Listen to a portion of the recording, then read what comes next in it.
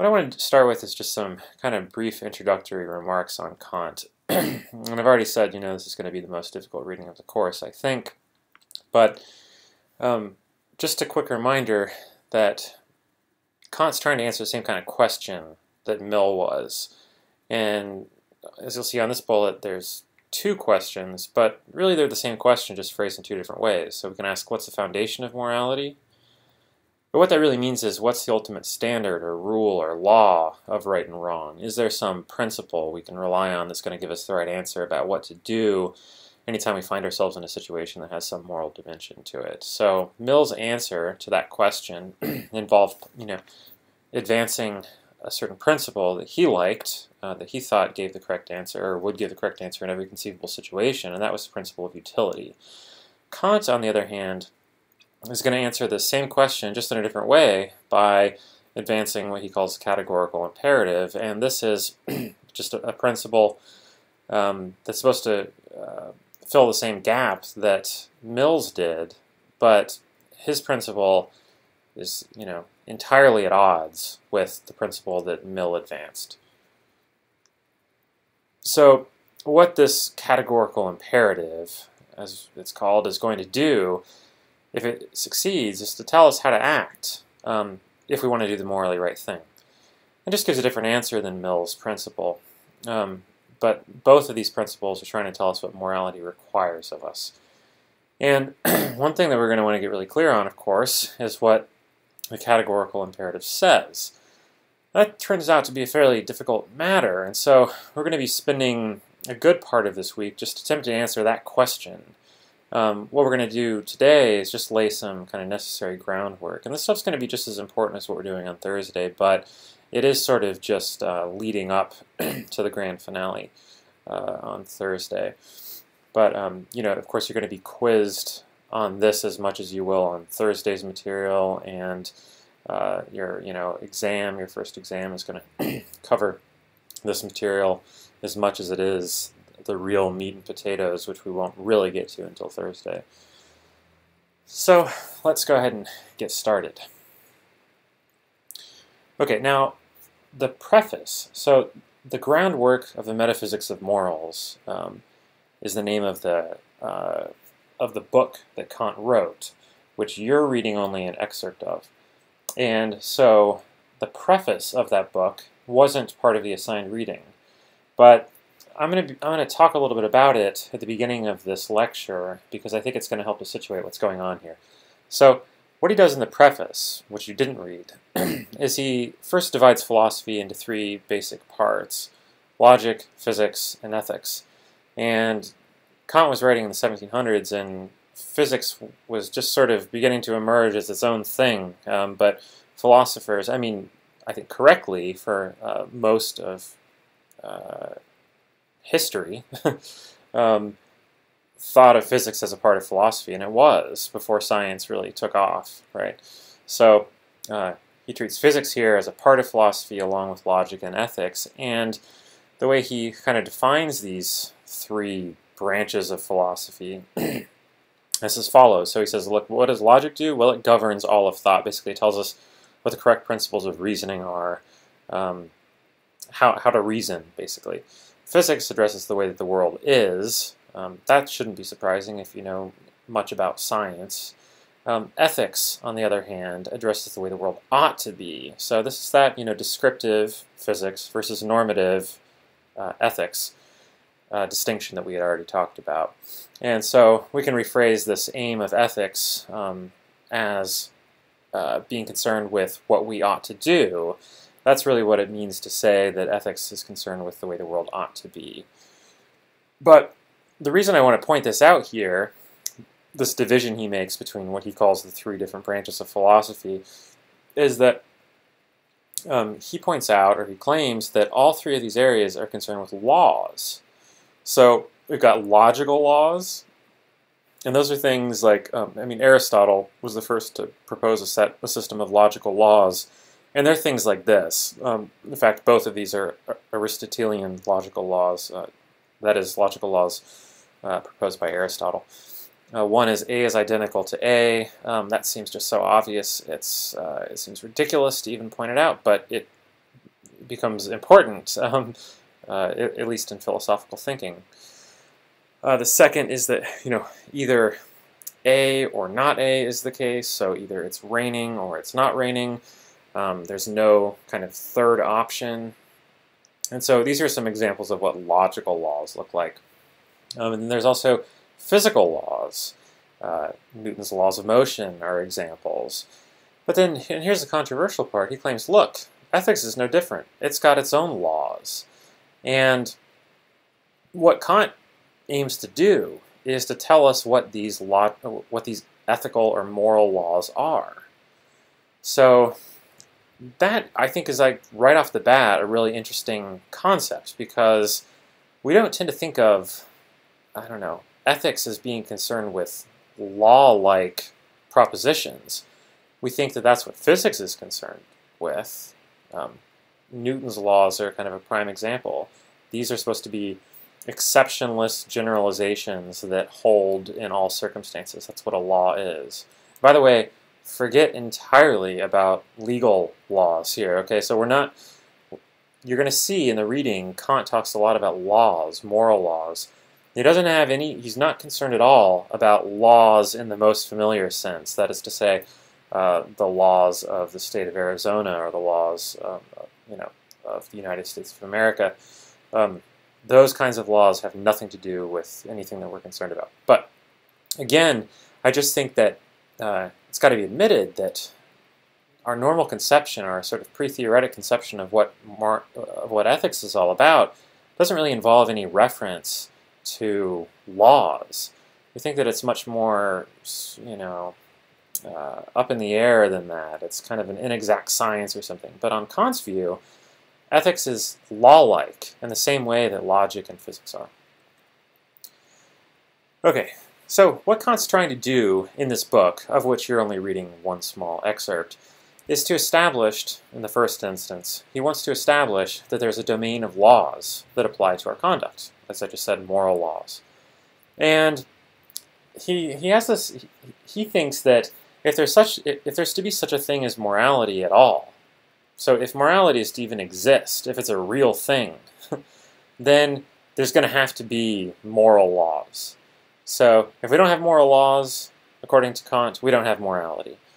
So if he can just show that there's such a thing as morality, he thinks that he will have established that there are moral laws.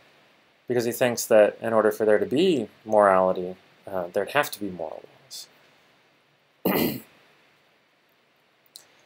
And kind of what the end game is here, what he's sort of shooting for off in the distance as far as we're concerned, since we won't be talking about this until Thursday, at least not in any detail, but what he's really kind of aiming for in the final analysis is to explicate the supreme moral law.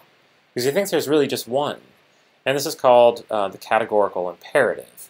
So this is sometimes he refers to it as the supreme principle of morality, or the supreme moral law. But the categorical imperative is what that is, according to him. And we haven't talked about what the categorical imperative says yet, but we will. But in effect, what it requires is that our actions conform to universal principles, principles that hold in all circumstances. So what Kant's trying to do in the groundwork of the metaphysics of morals is to establish that there's such a thing as the categorical imperative. Again, the definition of this is forthcoming. And if he's established that there is such a thing as a categorical imperative, he will have established that we have moral obligations. So that's kind of the overarching aim of the book, and hence the overarching aim of the short excerpt of it that you're reading.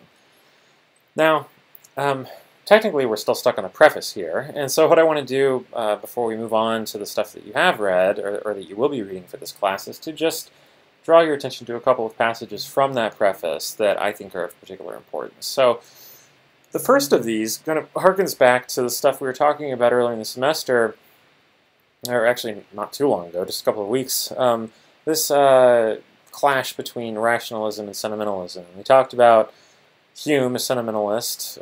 We talked a little bit about what rationalism entails, but we haven't read a rationalist until now. Now, we're not reading Kant in the context of the rationalism-sentimentalism debate, but Kant is a rationalist, and this passage I'm about to put up on the screen is a pretty good statement of what his version of rationalism comes to. And so he says, everyone must grant that a law, like a moral law, if it is to hold, that is, if it's to hold as a ground or a reason for a moral obligation that we have, then such a law must carry with it absolute necessity. That is to say, it must be universal or hold in all circumstances. So, for example, he says, the command, just to take one instance, thou shalt not lie. Okay, he says, that doesn't hold only for human beings. It would hold if there were other rational beings, like maybe extraterrestrials or something. It would hold for them too. So, to return to this bullet, he says, that command, thou shalt not lie, does not hold only for rational beings, as if other rational beings did not have to heed it or pay attention to it.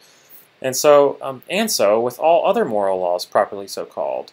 That is to say, all moral laws, if they really are moral laws, will hold universally for any rational being, not necessarily just humans, although that's primarily what we're concerned about, right? So he says that therefore the ground of obligation here must not be sought or looked for in the nature of the human being, because the human being is just one incarnation of rational nature. As I said, if such a thing as extraterrestrials exist, they would also be an instantiation of rational nature, and hence an instantiation of the source of morality. Right. So the ground of obligation must not be sought in the nature of the human being or in the circumstances of the world in which he's placed, but rather simply in concepts of pure reason, that is to say, in rationality itself. So, okay, this is a confusing passage, but this is what reading Kant is like, okay? So I'm going to try to distill this into just one or two sentences. So the basic idea is, like, look, if there's to be such a thing as morality, it's got to, Kant contends, it's got to apply unconditionally, universally, as he says here, with absolute necessity, okay? So to take just one example, thou shalt not lie. He's saying, look, it's not like that's just a human thing. There are moral laws. And anything that is sufficiently rational, these laws will apply to. Because, again, as a rationalist, Kant thinks that rationality and morality are sort of tied at the hip. So we want to look for the ground of obligation, as he says here. In other words, the source of morality in rationality itself, not in some contingent facts about human beings. Okay, and the second passage I wanted to draw your attention to from the preface, which again you haven't read, is this. He says, in the case of what is morally good, it is not enough that it conform with the moral law, but it must also be done for the sake of the law. Without this, that conformity to the moral law is only very contingent and precarious, since a ground that is not moral will indeed now and then produce actions in conformity with the law, but will also often produce actions contrary to the law. Now, this I think is even more confusing than the previous passage. But this is something we're going to be actually devoting a fair amount of time to later on in this lecture, I believe, maybe also on Thursday. So by the time I get done talking about this within the next 30 seconds, if it doesn't make sense, that's not a huge deal, because it will later on. But I will say a little bit about what the hell this means. So what Kant's saying here is, look, if you perform some action, if we're going to classify that as morally good, it's not enough that it simply be the right thing to do. It actually, in order for it to really be considered morally good, that action needs to be performed for the reason that it's the morally right thing to do. So, for the sake of the moral law. So, why would he think that? Well, he says, if that weren't the case, if it were enough to just say that an action's morally good so long as it happens to be the right thing to do, then that's a very contingent or precarious situation, because sometimes actions will, by accident, turn out to be the right thing to do. But no, to be moral is to do the right thing for the right reason. That is, to do the right thing because it's the right thing to do. And as we'll see shortly, that's going to actually prove to be a lot more controversial and also a point of considerable significance for Kant's view than it might at first seem. So what I want to do next is talk a little bit about the relationship between duty and what he refers to as the goodwill. So this is where your reading comes in, because the excerpt that you're reading for this class picks up at this point. So at the very outset, what Kant claims to be doing is this. What he wants to do is to start from our ordinary way of thinking about morality and analyze our ordinary way of thinking about morality to see if that can shed any light on the nature of it. And so he thinks that doing so is going to help us to discover the principles that underlie our ordinary, common sense, everyday moral thinking. Now, one thing that's interesting to note is that this is really the same kind of basic strategy that Mill followed.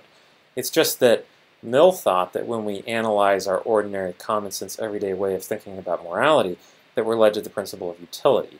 Kant, on the other hand, thinks that when we do this, we're going to be led to the categorical imperative. So they start with the same basic approach, but they end up in two very different points. So at this very first point in the reading, he's not yet trying to prove that we do have moral obligations. That's something he'll set aside and take up again later. What he's trying to do in the beginning is just to figure out what we would have to show in order to prove that we have moral obligations. And so he's just looking at the way we think about morality in a common sense, everyday way, and see if that's going to help us answer this question. And the first thing he does is he focuses on this idea of a goodwill. So he begins by claiming that nothing at all is good without qualification, except a goodwill. Well, what do we mean when we say nothing is good without qualification? Well, just good in an unqualified way. If that terminology is confusing to you, what that means, in essence, is good in all cases and circumstances, no matter what. So he's saying nothing is good in all cases and circumstances, come hell or high water, except a goodwill. A goodwill is the only thing that is good in all circumstances. So, right off the bat, an introduction of a piece of jargon that we need to get clear on, and that's this terminology, will. So what is a will? Well, I just want to make sure this is crystal clear. It does not mean, when we say a goodwill, something like charity or a friendly attitude or goodwill, one word. So a goodwill, two words, is very different from goodwill, one word. Okay, so I think some students have this temptation to read it that way when you first see it, and that's definitely a mistake. So that's not what it means. Well, what does it mean? That's somewhat difficult to pin down. Probably the best first approximation we could get is to just, every time we see the word goodwill, to transpose it as good character. But that's not really good enough. So we'll say a little bit more about that. And the way I want to do this is to just look at something that Kant says about the effects of a goodwill. So a person who does the right things for the right reasons demonstrates or reveals a goodwill. So you could think of your will as the rational decision-making part of you that decides how to act based on the reasons that you're presented with. I'm going to read that again because it's of critical importance. This is probably the best approximation we're going to get of what a will is. Again, it is the rational decision-making part of you that decides how to act based on the reasons that you're presented with. So a good will is going to be this whole thing that is morally good. So if we want to really dumb this down, we could say that a good will is just analogous to the idea of a good person. Somebody who's got good motivations or intentions, or a good rationale. Sorry, not rationale, a good character. Right? Okay, so in this first passage of the text that you've got to read for this week, what Kant does is he begins by claiming that nothing whatsoever is good without qualification. Right? We've already seen that, except, of course, a good will.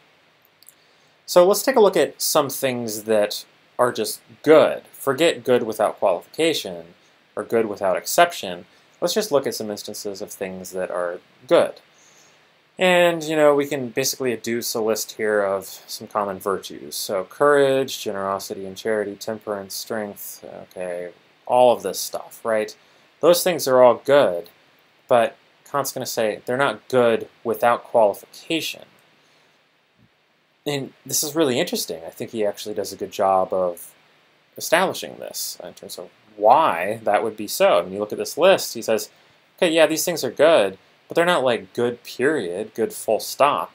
They're good in some cases, not good in all cases. And so here's why he thinks that.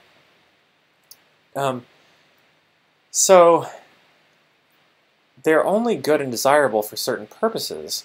And so if we think about, the wrong person having these qualities, like a person with a bad will or bad character having those qualities of courage, strength, intelligence, and so forth, those things can actually become extremely bad. So I'm going to pause to just kind of reiterate what's going on here. Kant thinks that the only thing that is good without qualification is a good will. So the way he wants to establish that is to take other things that you might have thought could be good without qualification, and to show that really they're not good without qualification, they're just good in some instances. The way he's going to try to prove that is to say, well, look, let's take some of those things: courage, intelligence, generosity. And and Kant says, I'm going to show you that if we take a bad person, a person with a bad will, that's enough to make these good traits become very bad things. If you take a person with an evil or bad will, then intelligence can become a bad thing. So evidently intelligence, to use just one example, isn't something that's good without qualification. So we'll, elaborate on this now. So think about it this way. A person with a bad will or character can use those things on this list right here, generosity, temperance, etc. They can use those things to do bad things that they couldn't have done without those character traits. So, we don't think that wealth is an unqualified good. It can be used to cause a lot of harm. It can also be used to cause some good, but what that shows is that it's not good without qualification. It's good in some cases, bad in others. And probably the best example is to think of intelligence. Intelligence, Kant claims, is not something that's good without qualification either. Why? Because take a person with a bad will, a criminal mastermind, right? This person uses this thing, intelligence, for a bad purpose. So intelligence isn't good without qualification. It depends on the will of the person it's found in. And Christine Korsgaard, this Kant commentator, really one of the top Kant scholars in contemporary philosophy, gives some additional examples in her discussion of Kant's moral philosophy. So he says, she says, take for instance a scientist. So he may be brilliant at his work, and yet he may use his gift of intelligence for evil ends. Or take a political leader who may achieve fine ends, but be ruthless in the cost she's willing to impose on others in order to carry out her plans. So the point is just that any character trait that you think might be good, right? So I mean, we might say, oh, what really matters morally is that we're generous, or that we're, we exercise temperance or courage. And Kant's saying none of this stuff none of these things are good candidates for what really matters morally. Because in some situations, they can be good things. In some situations, they can be bad things. So what we need to ask is, what determines whether a person's good or bad? If it's not those things, it's got to just be their will or their intention, their desire to do the right thing simply because it's the right thing to do.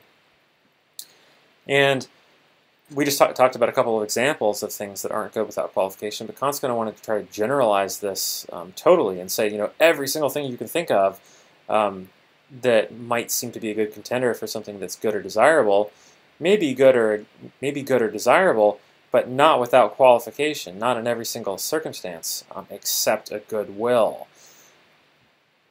And that doesn't commit him to having to say that courage and generosity and such aren't really good after all. No, he's just saying that they're not good in an absolute way. They're not good unconditionally. Okay, now if we contrast this with a good will or good character, we're going to find that the same thing can't be said for that. So a good will is good in all circumstances, is good without qualification or limitation. So we can explain why he thinks that as follows. So, if I decide to do something X, and I make that decision just on the basis of having a good will, right, then that means that by definition I've decided to do that thing X because that's what morality requires of me. Okay?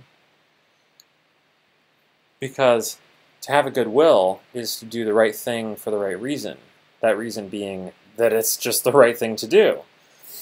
So if I decide to do something and I make that decision out of, merely having a good will, then by definition, because I've done it out of a good will, I've done it because it's what morality requires of me.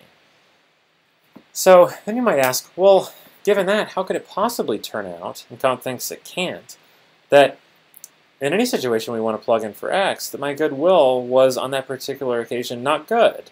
So that can't happen.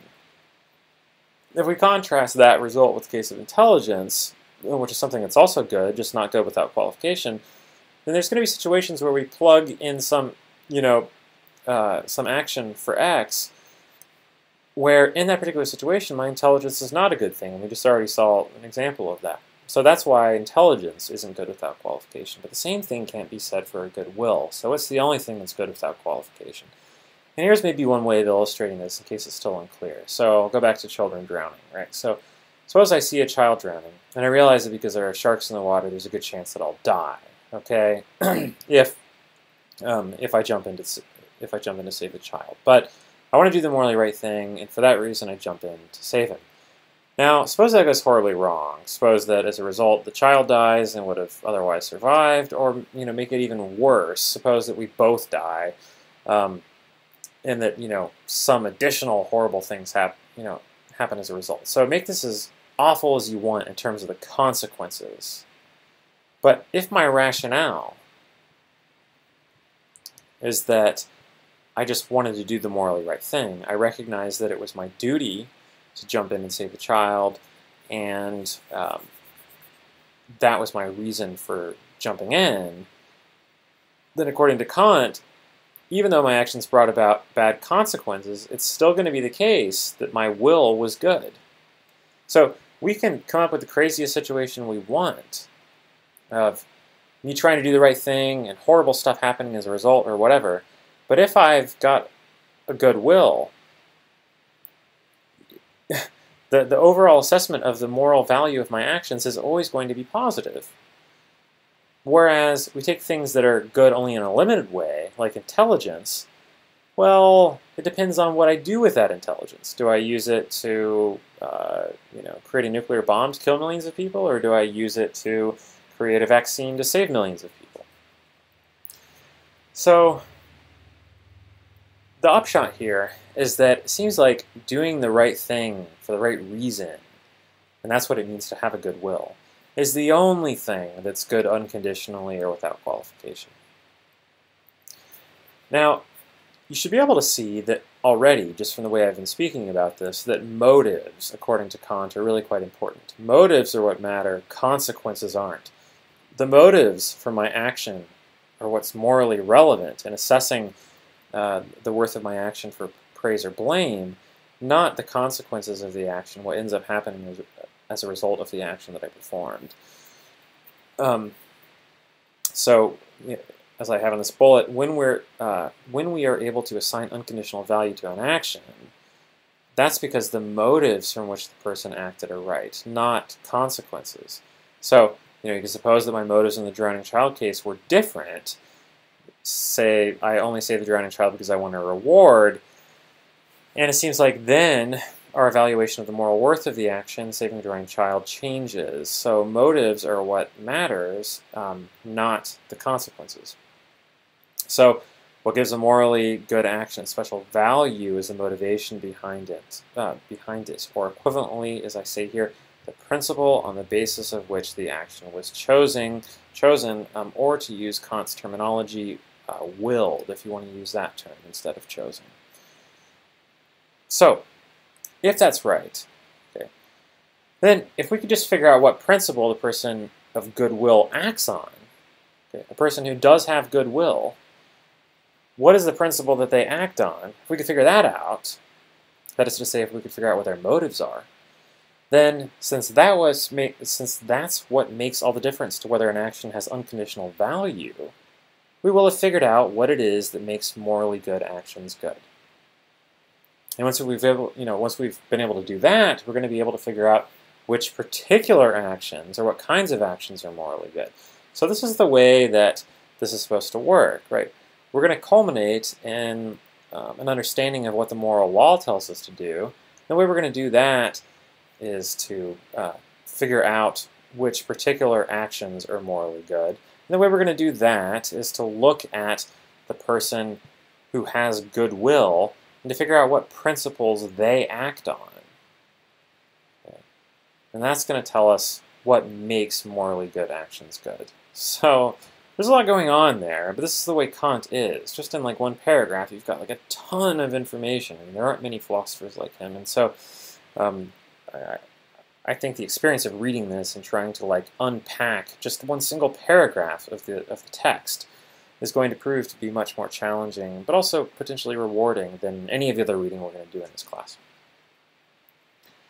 Okay, so how is it that we're going to accomplish this task? That is to say, figure out what the moral law tells us to do, which in turn we're going to do by doing this, which we're going to in turn do by doing this. How are we going to do that? Well, Kant thinks that the very first step should be to focus on the concept of duty. So, here's an example. Suppose that for some reason my brother needs $50 in order to survive. Kind of weird stipulation, but suppose that's true. Now, suppose also that he and I have recently undertaken a business venture, so we've started some business or something. And if that goes through, it's going to net me thousands or even suppose hundreds of thousands of dollars. So these two things are deliberately disconnected, right? So he needs $50 in order to survive, and it's just an additional piece of information that we've got this business arrangement, and if it goes through, months from now or whatever, we'll each inherit, or we'll each make hundreds of thousands of dollars. So I could, given that he needs this $50 in order to survive, I don't know what he's gotten himself into, but I could have any of these or all of the following reasons for wanting to give him the $50. One is that he's in need and the morally right thing to do is to help him. Second is that I'm greedy and I realize that if I don't give him $50 and he dies, then our business plan will fall through and I'll lose out on the thousands of dollars. Right? That could be one motivation I might have for giving him the $50 he needs in order to survive. Another might be that he's my brother and I love him so I want to help save him. And then finally I might think, well, I just take pleasure in helping people. I feel good about it when I do it, and so that's why I'm going to give him $50. So these are four different, distinct kinds of motivations or reasons I might have for giving him the $50 he needs in order to live. Now, I could have just one of those reasons as the reason why I decide to help him. I could have, two of them. I could even have all four of these. These could all four be reasons. If you were to ask me, is this a reason why you want to help him? I could say yes, this, yes, this, yes, this, yes, right? I could have all four of those reasons simultaneously as reasons for me deciding to help him. But what Kant wants to show, and I think this is really fascinating, is that if the actual reason I end up helping him is 2, which on the previous slide was that I'm greedy, basically, and I haven't done something morally good, even though there's been a good consequence that he's been saved. Similarly, if the actual reason I end up helping him is 3, which was basically just that he's my brother, so I care about him, if that's my reason for wanting to help him, then I still haven't done something morally good, even though he's been saved and I did it out of love. So this is where it starts to seem weird, right? What do you mean I haven't done something morally good if my motivation was that he's my brother and I want to save him, right? But that's what Kant contends, okay?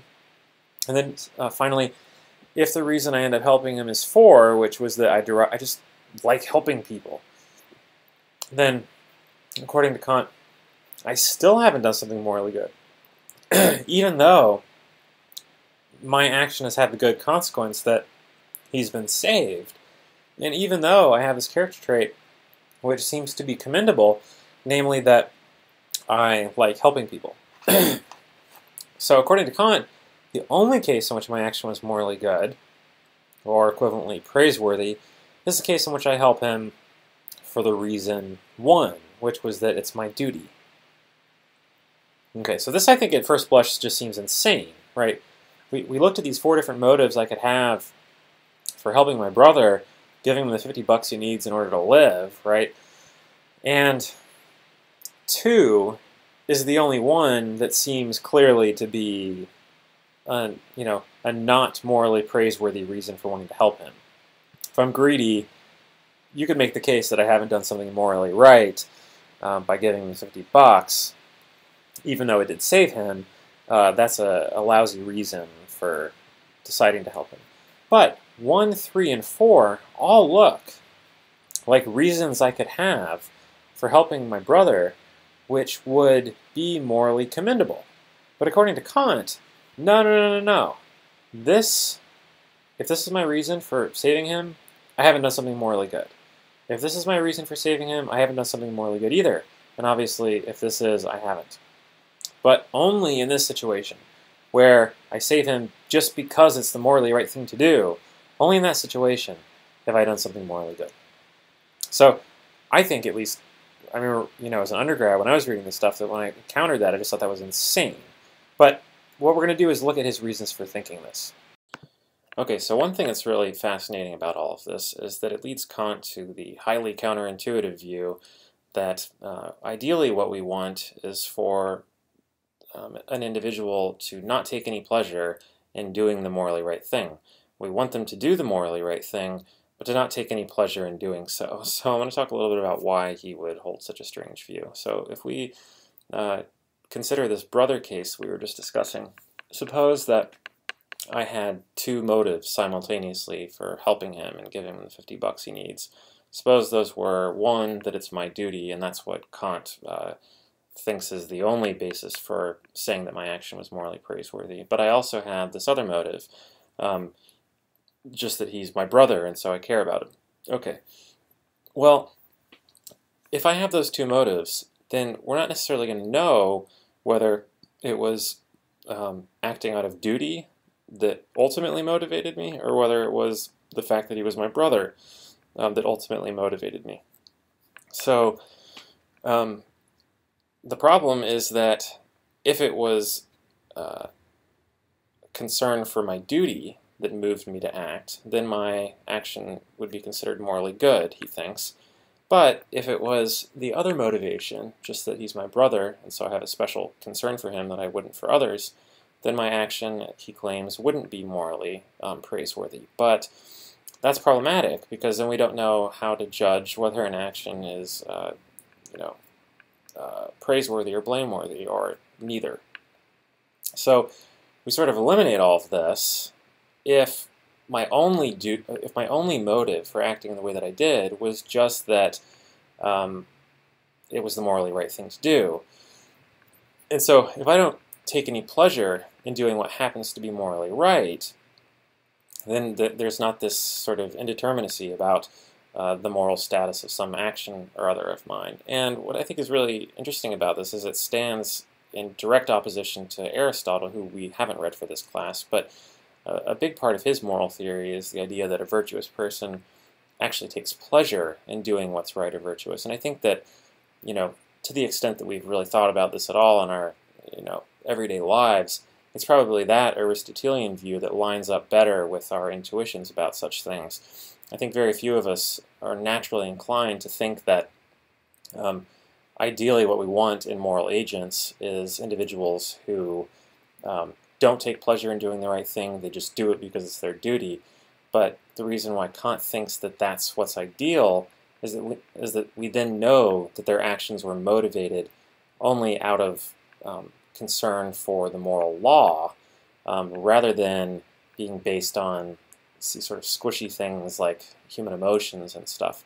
So what's so bad about that anyway? Well, we're going to get to that presently. So, I mean, you might be saying, like, look, this is just ridiculous, and I've kind of already insinuated that I think that's the natural view to take. It's certainly the view I took when I first encountered all of this as a student. I say, like, look, I saved my brother, and I did it because I cared about him. So why shouldn't that be enough to qualify my actions as morally praiseworthy? And Kant's view is just this, okay?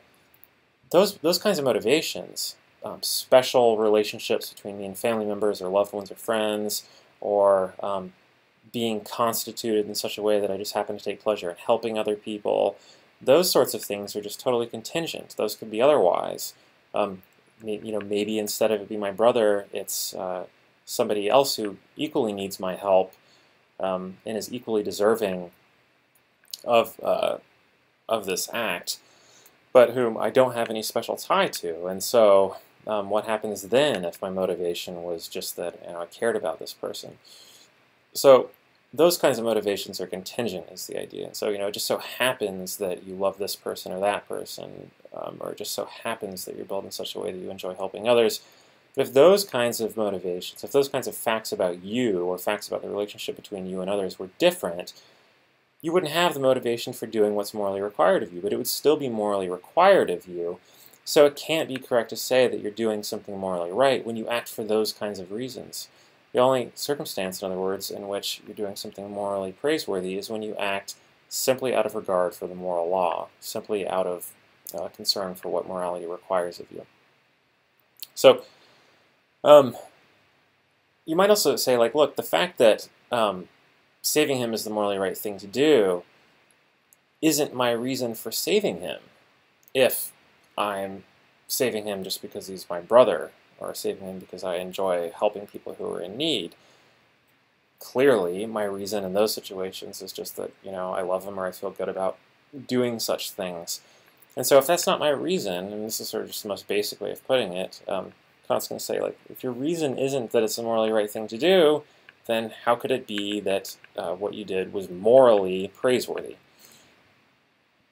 Okay, so the upshot here seems to be that you've only performed a morally right action when your reason for performing it was that it was your moral duty to do so. And so that explains why Kant takes this bizarre view that ideally we won't take pleasure in doing our duty, we'll just do it. And you might even take this a step further and say, well, what would really be ideal would be if you don't want to do your duty, right? If you don't have any inclination or desire to do what's morally required of you, but you do it anyway, because at least in that case, we'll know for certain that the thought of duty alone was sufficient to produce the action, and that the action, therefore, was done out of respect for the moral law, and thus that it's morally good. Okay, so just in closing for today, I want to talk just a little bit about these different kinds of motivation, and these are going to map pretty neatly onto the way that I've set it up so far, but I'm going to use his jargon now so that when you're reading the text, you sort of spot the locations where what we've been talking about recently in this lecture map on to his language and the way that he presents it. So in his terminology, there's three different kinds of motivation, basically. You might perform an action from duty or out of respect for your duty. And in that case, your motivation performing the action is simply that you think it's the right thing to do, and we've seen that that is the only motivation that Kant thinks is going to be relevant to ethics. And second, you might perform an action out of what he calls immediate inclination, and I believe that's the terminology that he uses. There's a little bit of a difficulty here, and that's that different translations of Kant translate some key phrases differently, but I believe this is the way that it's phrased in the particular translation from German that you're reading for this class. So immediate inclination, well, what does that mean? That would just mean performing an action for the reason that you enjoy performing actions of that kind, inclination, right? So that, what I have labeled 2 here, is meant to capture things like familial relations, special relations, where there's some kind of love or care involved, and that would be the motivation for behaving morally, as well as constitutive facts about your psychology, like just enjoying helping others. And then finally, you could be motivated to perform an action because you're impelled to do so through another inclination, is the terminology he uses. And in the brother case, this would be the scenario where my motivation for giving him $50 is just that there's really something else I want, and it's the greedy thing that I want him to live so that we can execute this business venture and I can make the hundreds of thousands of dollars that are coming my way. So in cases of this third kind, your motivation for performing the action is just that doing so is a means to some other end. So you can achieve some other goal by performing the action, and it's really that other thing that you care about and that you're concerned to bring about. But performing the action that we're evaluating for moral praiseworthiness or blameworthiness is just a means to that end. And so I think pretty clearly in that kind of situation, you're not morally praiseworthy for the action. Whether you agree with the other controversial stuff that Kant has, that we've been talking about, certainly this kind of case, like the greed scenario in the brother case, that's going to very clearly not be a morally praiseworthy action because I didn't even really care about that action itself. I only cared about it to the extent that it allowed me to get something else. And what Kant does in the excerpt that you're reading, there's a section where he talks about some different cases, and I think there's maybe 4, but he provides, as I say on this bullet, some interesting cases that are supposed to illuminate those 3 different kinds of motivation, and he's going to try in that passage to make it clear why acting out of respect for one's duty is the only kind of motivation that is morally correct. So this material, as I've said multiple times now, this reading is really going to be quite difficult. It's going to be important that you just sort of, soldier through it, but I wish you luck in working through what is truly a difficult text, and I'll be picking up on Thursday with further analysis of the text so that you're going to have as good a chance as possible of understanding what he's writing.